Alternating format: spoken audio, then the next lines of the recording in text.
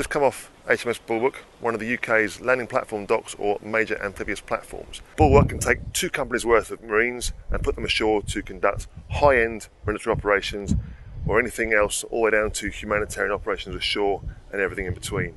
And the purpose of Bulwark is a ship that demonstrates great flexibility in support of UK interests. At a time with the Defence Review looking for adaptable contributions, Bulwark is just the kind of ship that can do that.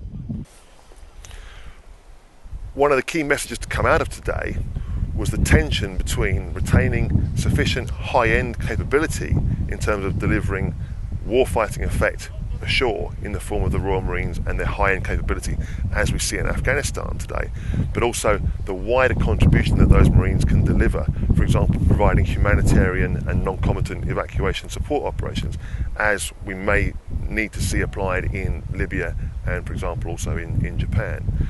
And the tension today that we face post-SDSR, while the Navy is trying to move on positively from a difficult review, is how one can continue to do the entire spectrum of tasks, but with much reduced assets and a smaller capability. In some, a ship cannot be in 2 places at once. In a ship like Bulwark, with the 2 Royal Marines companies embarked on board, one has the capacity both to deliver high-end warfighting effect, but also significant humanitarian support, as is required by other government departments and international agencies. The challenge for the Navy today, though, is to be able to have sufficient capacity to do both at the same time if they are required. It isn't clear that capacity necessarily exists with a Navy that is smaller in the wake of the Defence